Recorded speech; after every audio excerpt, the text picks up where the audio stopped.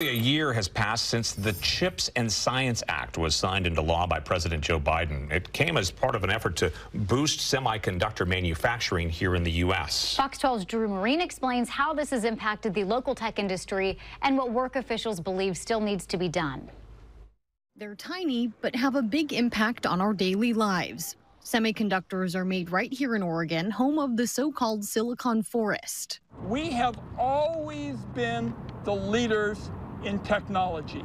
You basically can't do anything in semiconductors in America without technology that comes out of Washington County. And thanks to the CHIPS and Science Act signed into law by President Biden last August, companies like Analog Devices in Beaverton have reaped the benefits. They have a $1 billion expansion in the works thanks to investment tax credits from the CHIPS and Science Act. That is super important for us because that's something that's really going to happen over the next few months. And as that goes into place, that's really big for all the semiconductor companies.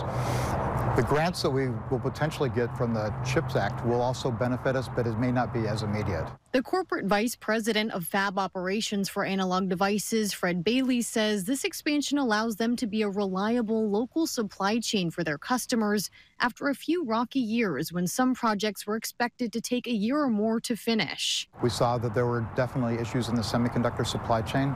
So having this capability with our hybrid manufacturing and having this increased capacity, this will allow us to meet customer demand very quickly and avoid situations like we had during the COVID issue. To remain competitive, State Representative Janelle Bynum says there's more work that can be done to increase the workforce by preparing students before they graduate and ensure housing for those workers. We need roads, we need water infrastructure, we needed broadband. That was the unfinished business that I think that Senate Bill 4 left us with, and that's what we'll continue to work on. Drew Marine, Fox 12 Oregon.